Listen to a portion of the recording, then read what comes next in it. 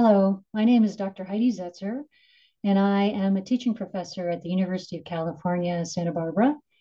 And I want to thank you and SCP for this opportunity to give a fellows talk. I feel deeply grateful for having been selected as a fellow, and I have some more appreciations to share before I get into the actual talk.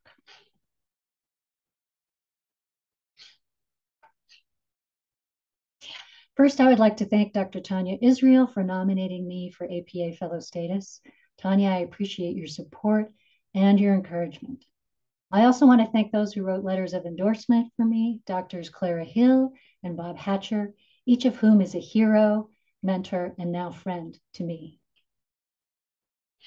I have more than a few heroes, and here are some of the other people who've contributed to my professional development, though they may not even know it. Please take a few moments to take a look at this slide and see who they are. And here are just a few of the SCP and UCSB colleagues and students who contributed to my personal and professional growth, and I am grateful for all of them. I also want to thank members of Division 17 and 29, the Association of Psychology Training Clinics, the Society for Psychotherapy Research, and the Santa Barbara County Psychological Association for giving me leadership opportunities. And I have tremendous gratitude and great joy for my dearest friends and SCP leaders, Doctors Camille DeBell, Julia Phillips, and Elizabeth Vera. We've been attending APA as a group since about 1996. Finally, I want to express appreciation to my family, including my spouse, Dr. Greg Ashby. Now that you can see all the contributors to my perspective on health service psychology, let's talk about how to build a better bridge to supervision competencies. Several years ago, I made a t-shirt that says, I heart supervision. And actually, here it is, so you can see it. Voila.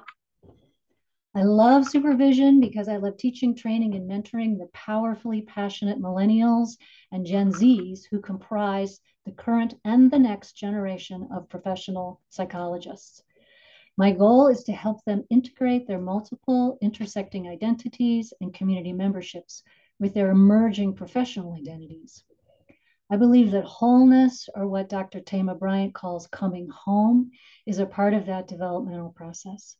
This effort is full of authenticity and goodness.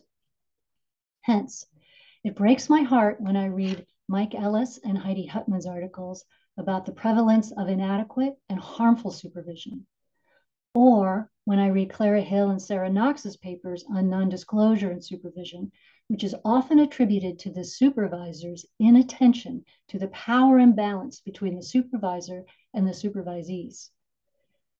It breaks my heart when I read Annalise Singh and Kirsten Chun's paper on QPOC supervisors and recognize the lack of BIPOC LGBTQ plus inclusion in the supervision canon. And finally, it breaks my heart when I read Brianna French and colleagues' article on radical healing in communities of color, and I'm reminded of the field's collective neglect of racial trauma. In the context of all of this, I feel inspired to promote systemic change when I listen to what my students tell me about their own experiences of inadequate and harmful supervision, and I want to use this talk to share their perspectives. Here is what my students want us to know. The best supervisors are flexible, teach models of supervision, model cultural humility, attend to power dynamics, help therapists set boundaries, check in with their supervisees, and clarify learning goals. The worst supervisors are rigid and use a strict application of empirically supported treatments. They invert responsibility for growth, and the supervisee becomes the educator or listener for the supervisor. They tokenize or objectify the therapist. They ignore the therapist's identities. They're not attuned to their own identities or social locations. They lack cultural competence, and they shame or humiliate the therapist. Given my students' experiences, I am framing this fellows talk as yet another call for action. Such a call was first made by Carol Fallander and has been echoed repeatedly by everyone open to her influence. We have the guidelines for supervision and health service psychology, but we lack transparency and accountability. We need to build a better bridge to supervision competencies.